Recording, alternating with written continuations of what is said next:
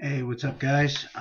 We're reading an Antiquity Unveiled. We're doing Apollonius, picking up the second part of Apollonius, and we're picking up on page 31 from the fourth paragraph. So here it is: Apollonius of Tyana, Spirit Testimony, Antiquity Unveiled, page 31, fourth paragraph.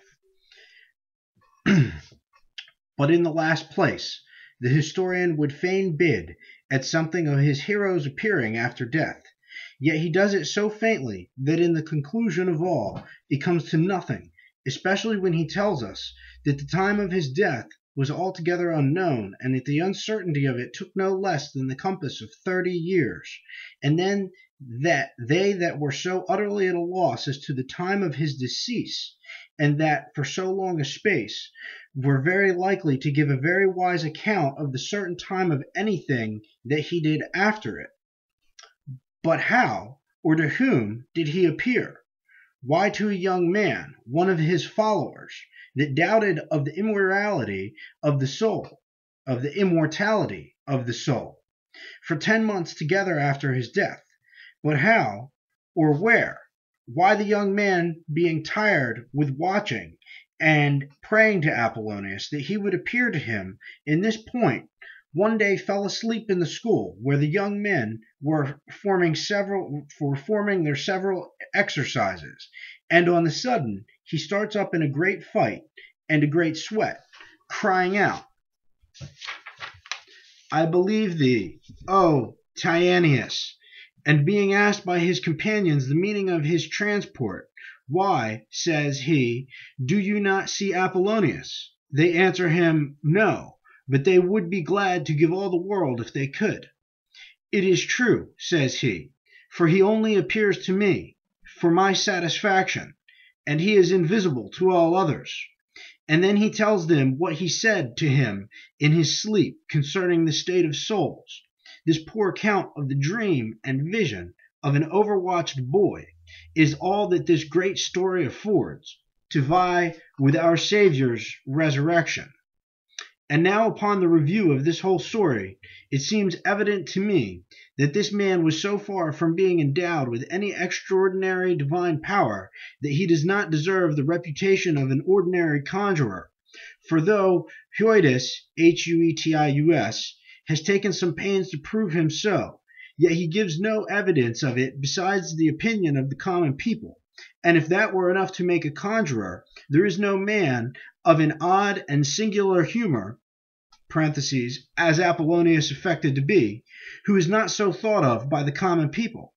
And, therefore, when he was accused for it before Domitian, the emperor, upon coming to hear the cause, slighted both him and his accusers, and dismissed him from the court for an idle and fantastic fellow. And it is manifest, from the whole series of his history, that he was a very vain man, and affected to be thought something extraordinary, and so wandered all the world in an odd garb to be gazed at and admired, and made himself considerable in that age by wit, impudence, and flattery, of all which he had a competent share. And for his wonder-working faculty, which he needs pretend to, he fetched that as far off as the East Indies, that is, the farthest off, as he thought, from confutation.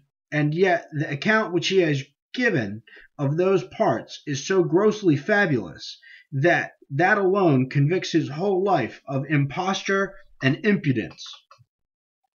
Such was the consternation produced by the translation of Philostratus' Life of Apollonius into the modern tongues of Europe, that Christians, both Catholic and Protestant, seem to have cast discretion to the winds, and have floundered into the bog from which it was their chief aim to escape.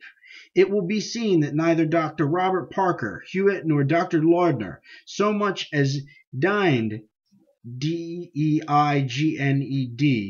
to notice the real and undeniable facts connected with the life and labors of Apollonius, but spent all their ingenuity in making the most of the fictions, or exaggerated recitals, which were so common in accompaniment of the ancient historical narratives, not one of which does not mingle the marvelous with the well authenticated events which constitute the groundwork and object of all ancient historical records.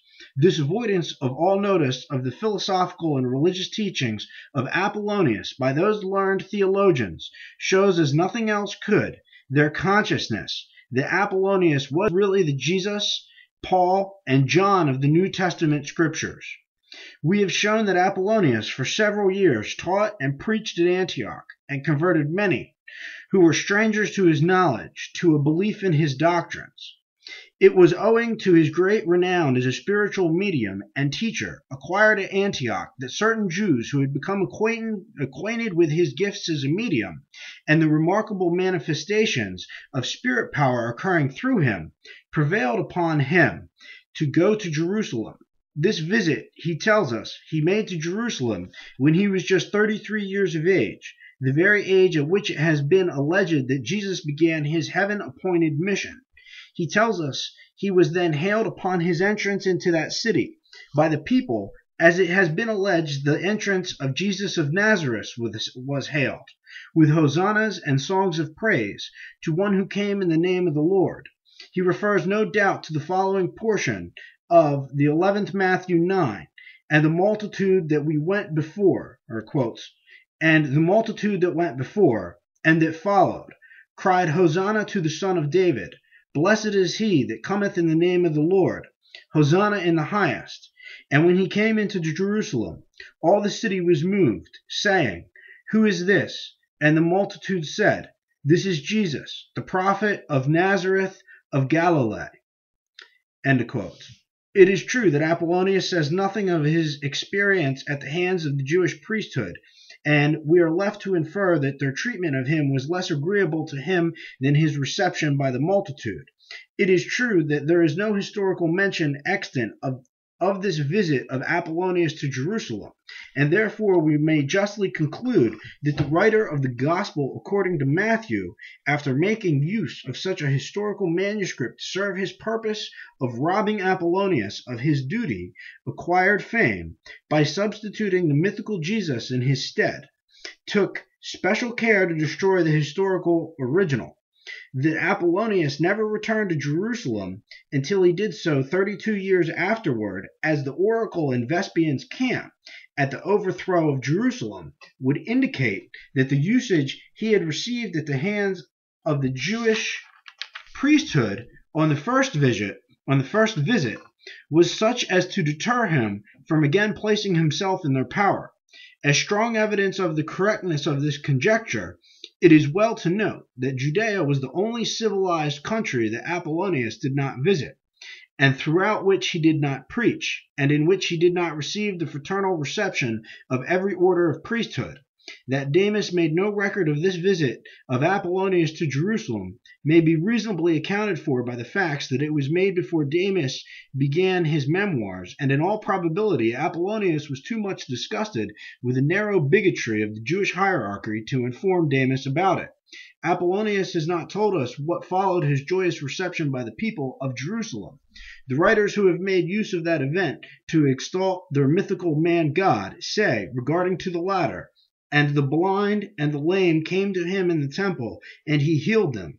And when the chief priests and scribes saw the wonderful things that he did, and children crying in the temple, and saying, Hosanna to the Son of David, they were sore displeased, and said unto him, Hearest thou what these say? And Jesus saith unto them, Yea, have ye never read, Out of the mouth of babes and sucklings thou hast perfected praise? And he left them, and went out of the city into Bethany, and he lodged there. How much of that is taken from the historical memoirs of Apollonius, we may not certainly know, but nothing is more thoroughly authenticated than the fact that Apollonius was a wonderful healing medium, that he restored sight to the blind, strength to the lame, health to the sick, life to those apparently dead, and prophesied with an accuracy that astonished the then civilized world. That he did all these things at Jerusalem is most probable, if not certain, and thus, through the return of the spirit of Apollonius, we have a chapter of history revived that the writers of the Christian scriptures supposed they had entirely obliterated from its records. And that was Apollonius of Tyana, Antiquity Unveiled, up to page 35.